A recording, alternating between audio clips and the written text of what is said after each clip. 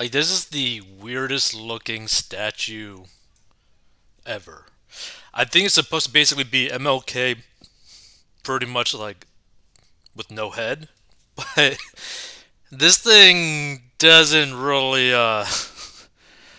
look too friendly to all ages, right? So woke $10 million MLK penis statue insults black community, Coretta Scott King. Even some kin of Coretta Scott King hate the new $10 million sculpture just dedicated to her and her iconic civil rights leader husband in Boston, with a cousin claiming it looks like a penis. By the way, like, why is $10 million being spent on a statue? A statue. Who cares about a statue? How about you put that into programs? How about you put that money into helping people out? What's the point of literally spending $10 million on a statue? Regardless of what someone did in their past or not, whether they're a good guy or not, you just spent 10 million on a piece of metal that looks like a schlong. So the massive bronze piece titled The Embrace features two sets of arms holding each other, an artistic interpretation of the classic photo of Coretta and hubby, Martin Luther King Jr., hugging after he won the Nobel Peace Prize in 1964. The mainstream media was reporting on it like it was all beautiful because they were told they had to say that. Seneca Scott, Coretta's cousin, told the Post by phone Sunday, referring to the new artwork on the Boston Common. But then when it came out, a little boy pointed out, "That's a penis." And everyone was like, "Yo, that's a big old dong, man," said the 43-year-old Oakland, California resident. If he had showed that statue to anyone in the hood, they'd have been like, "No, absolutely not." By the way, does it make sense? You're going to spend 10 mil on a dong statue instead of putting that money to improving the hood. Does that make sense? To me, it doesn't. So he wrote scornfully in Compact Mag, $10 million were wasted to create a masturbatory metal homage to my legendary family members, one of the all-time greatest American families. Seneca told the Post that woke culture allowed the expensive abstract experiment to come to fruition. Members of the King family last week unveiled the artwork near where MLK and Coretta first met in college. Martin Luther King III approved the piece, which was designed by conceptual artist Hank Willis Thomas for the organization Embrace Boston. The artwork's funding was a result of a public-private fundraising partnership, the city of Boston said on its online site. It's unclear how much public money may have gone into the sculpture. Yo, why is any public money going to a statue of this dong? Like, Lord. When we recognize that all storytelling is an abstraction, all representation is an abstraction.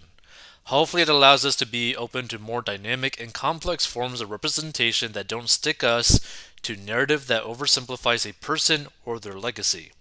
And I think this work really tries to get to the heart of that, the artist says on his website.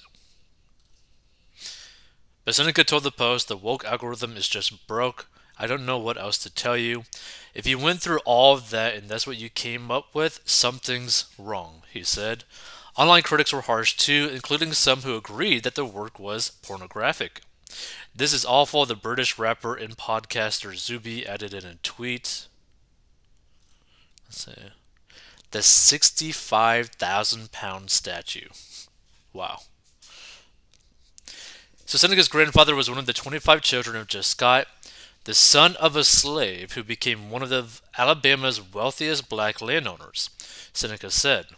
His grandfather's brother, Obadiah, fathered Coretta, whom Seneca said he met once at a family reunion before her 2006 death. Seneca told the Post that while he couldn't speak for other members of the family, he felt the 25-foot wide, 65,000-pound sculpture was a waste of money that should be melted down. A solid bronze statue. Like, what are we doing here? He asked.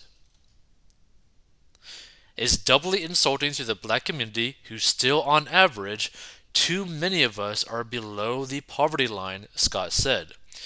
You're spending $10 million on a bronze statue without heads on it. Man, it's a joke. Meanwhile, the best way to observe Martin Luther King Jr. Day on Monday was through action, Seneca advised. No performative, no photo ops, put your phone down and go do an act of service that no one knows about, he said. And I agree. And here's the thing, right? If you stumble upon this, if you had $10 million, how would you spend that money? If you got that money, half by private funds and half from taxpayers, how would you spend $10 million? Like, whew, Lord. Let's see some of these comments. Wow. Woke meat art is trash. This statue, the embrace, is a disgrace. $10 million waste of million. Some of King's kins hate it. I wouldn't pay much attention to the complaints from this bunch.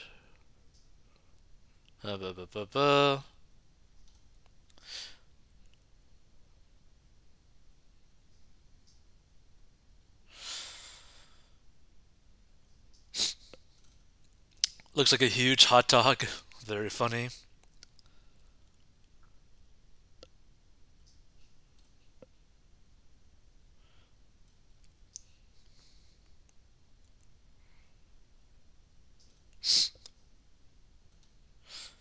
The man was a proven womanizer, but the Pravda-run MSM would never talk or write about it.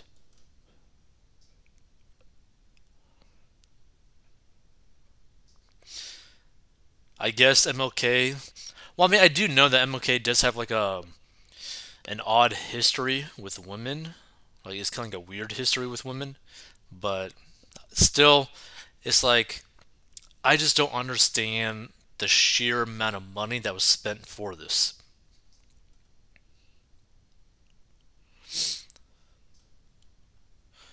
$10 million that could have gone to poor black youth.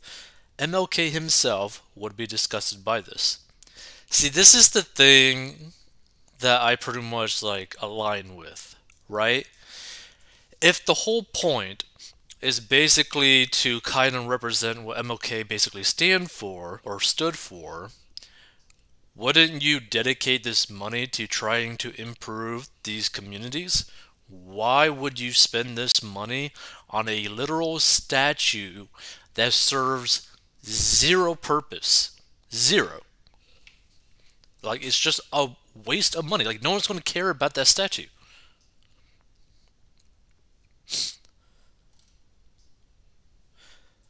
Public art should be legible. A person looking at this piece cannot tell who the subjects are or what they are being honored for.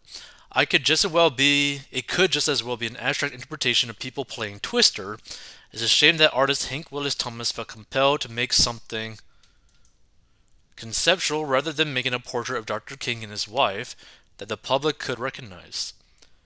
The sculpture does a disservice to the Kings and to the public and is a waste of the artist's considerable talent for representational sculpting.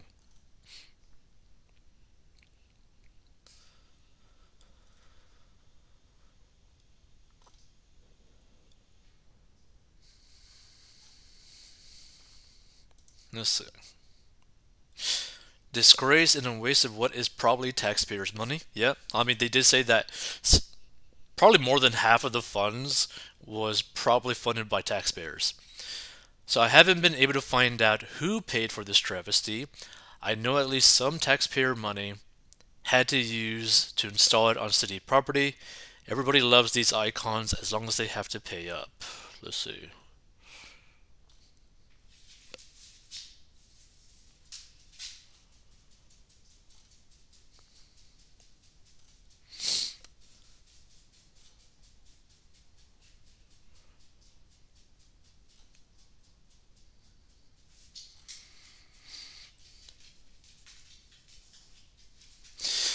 Let's see. They have money for that, but limited money to actually help the black community with. I don't know, shootings, violent crime, housing, heat that works in the winter, maybe some help for families with childcare, extra food, or educational programs after school activities. But wait, the $10 million BBC statue will solve all their problems. Money well spent. Whew, Lord. That's the thing. It's like, it just doesn't even make any sense. Like, to me, like, this is what's so messed up, right? With $10 million, right, you could technically put that money into investments that will give maybe like a 5 to 6% annual return conservatively every single year, right? So the amount of money, that $10 million, will still grow. You could still take that 6% or whatever, or a little bit less than that, maybe like 4%, so that it still grows at 2%. But use that 4% that it makes to grant scholarships to young black students, right?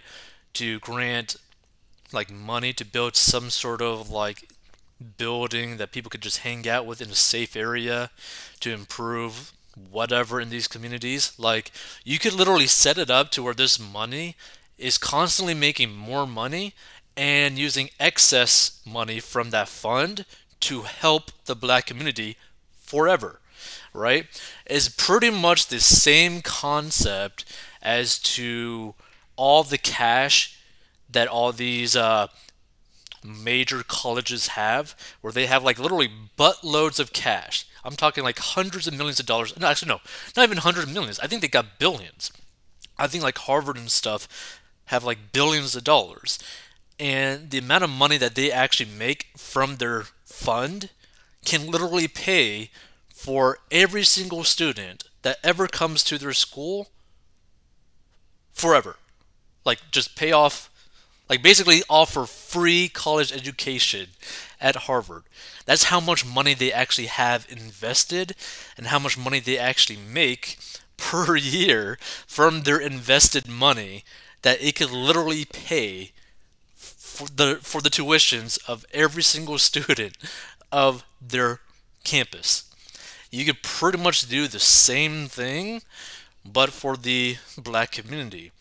If all these different like fundraisers or whatever pull their money together, put it into a trust, and use that money to grow, and then use the money that that made to actually fund all these different programs, you could probably do it. But I just don't understand the complete waste of money. Like think about it. $10 million spent on this bronze statue, snap of your fingers, it's gone. The $10 million is gone. No one wants this statue, even if you could sell it. Like, this money, the 10 mil, gone. Just gone. Like, there's no point to it.